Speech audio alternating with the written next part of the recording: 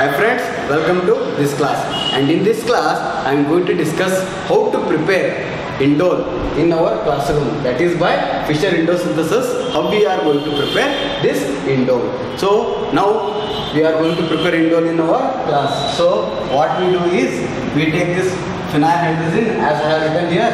We take phenylhydrazine and we consider a carbonyl compound in acidic medium. We are going to react them and we are going to get Indole. But how it happens, the mechanism, with that we are going to discuss here. So first we should know what is phenylhydrazine. We know that hydrazine is written as NH2, single bond NH2. This is hydrazine. If I replace one of the hydrogen by phenyl group, that is C6H5, then this is known as phenylhydrazine, which we want to prepare Indole. But also we know that if this hydrogen, here hydrogen will be there, if this hydrogen is replaced by NO2 and this hydrogen is also replaced by NO2, then we are going to get 2,4 dinitrophenylhydrazine. That is, we call it as DNPH, 2-nitro-diphenylhydrazine. This is the main test to distinguish whether the given compound is carbonyl or not. Only the carbonyl compounds gives 2,4-DNPH test, that is 2,4-dinitrophenylhydrazine test. Other compounds, none other than this carbon, they are not going to give this reaction. And the indication will be this 2,4-dinitrophenylhydrazine will be orange in color, and the carbonyl compound react with this, it forms a product hydrazone, that is also a orange. So that is the indication of the given compound is carbonyl or not. So let us consider this phenylhydrazine. Phenylhydrazine means C6H5 group. Let me write this like this, C6H5. Then I have got NH, single bond NH2. This is phenylhydrazine. So I am going to consider a carbonyl compound. So let this be the carbonyl compound. What it is? CH3 group is here, CO, ketone group. If I write here H, it will be aldehyde group. CO means carbonyl compound. So what happens is, this H2 and this oxygen is going to be eliminated as minus H2O. Water is eliminated. So our next what we get is, this is our next product. Here I am going to have NH. Next here N. See, this double bond, it gets double bond here, and this carbon will be there. I am not going to show that carbon, just I will show by this hydrogen, and here I have got CH3 group, isn't it? I got this intermediate. Since this reaction is taking place in acidic condition, so what happens is, it consists of H plus ion. Because a solution is called acidic only when it consists of H plus ions. If the solution is basic in nature, then the solution will be having more number of OH minus ion. Since it is taking place in acidic condition, so more number of H plus ion. This H plus ion, which is electron deficient, is going to interact with this nitrogen because it has got lone pair of electron, which is rich in electron. So this is going to attack this nitrogen because since it is rich in electron. So what we get is, we get the same compound like this, but the nitrogen gets positive charge.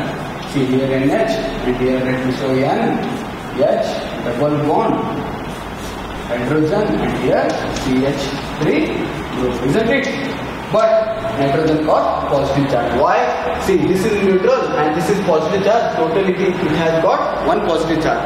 Here also it has got only one positive charge. It means it is conservation of charge. So the organic chemistry deals and it is everything about conservation of charge. So this is our intermediate, and we know that since nitrogen is more electron negative, it can't have positive charge. So what it does? It takes this electron density towards itself and becomes neutral. But this carbon gets positive charge. So this carbon, what does means? It eliminates this hydrogen as proton, that is H plus, and it takes this bond, shifts here. So our next product will be like this. Here I got phenyl group. Then here I got nitrogen in H. And here I have N, and it became neutral. Why it became neutral? By taking this electron. So I have got one single bond here, and H here, and here double bonds. Double bond, and see H2 nodes. Because one H went as a proton. So this we got. So what happens is, here we get a sigma-tropic rearrangement. This we will study in pericyclic reactions. So just to remember like this, double bond will shift here, and this double bond will shift here, and this double bond will shift here. In presence of acid, H plus ion, acidic medium. Then what we get is, see, this is our phenyl group as it is. Double bond is here, N. H it has got. And here no bond, that bond is shifted here. But here we have got one bond, like this. And here C is there. Next carbon. Here I have got hydrogen. Here two hydrogens. And here double bond, nitrogen is there. And one hydrogen. And this H plus attacks this. So it is like this. H plus. H plus has attacked here.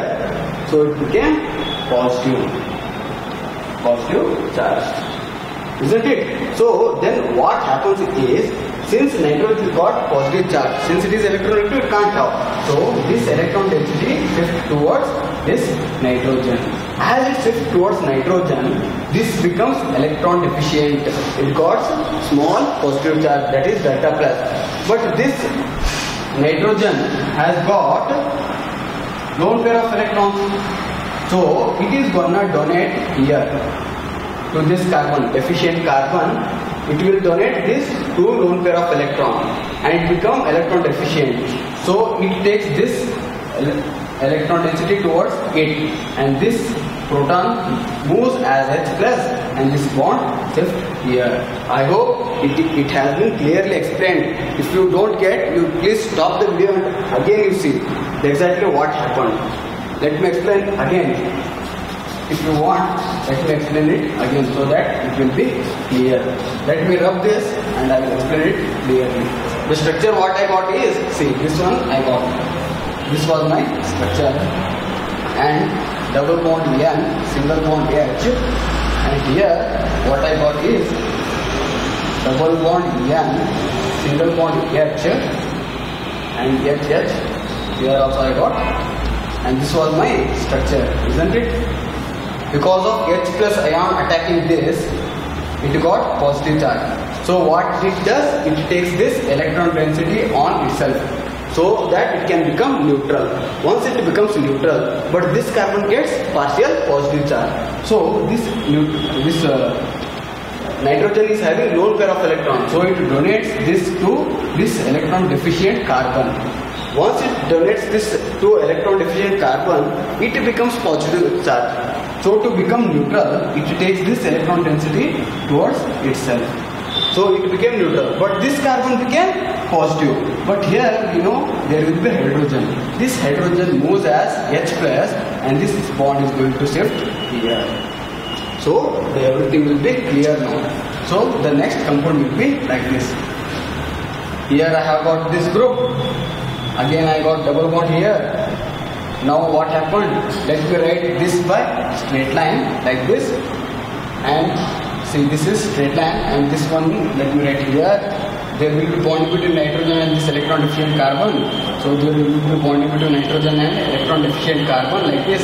And it has got H, and here it is one pair of electrons. But this nitrogen will be here like this, N H2, but this time it has become neutral by taking that electron density, and H will be remains as it is. Since it is taking place in acidic medium, H plus, so what happens is, this H plus ion again attacks this nitrogen, so it becomes NH3 plus. So I am going to represent, I am going to show here only.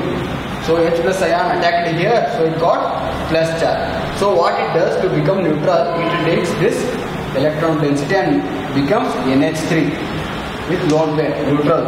It became neutral ammonia molecule. So this carbon got positive charge. So what happened? See, this is our structure, and here I have got like this. Nitrogen is here and H group is there, and this got positive charge, this carbon. So here we have got hydrogen. This hydrogen moves as proton H plus, and this bond shift here to give us indole. That is the synthesis of indole. See here. This is the indole.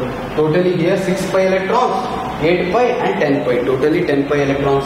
So it is aromatic and it is heterocyclic because of this heteroatom in the ring. So this is the synthesis of indole by Fischer-Indole synthesis. In next class we shall discuss about phenylhydrazine, and then we shall stop the discussion on heterocyclic compounds. If you like this video, please share with your friends and give me thumbs up, that is give me like, and if you feel any new topic I have to teach you, then go below and comment over in comment box. And let us meet in next class. Till then, take care and have a good day. Bye.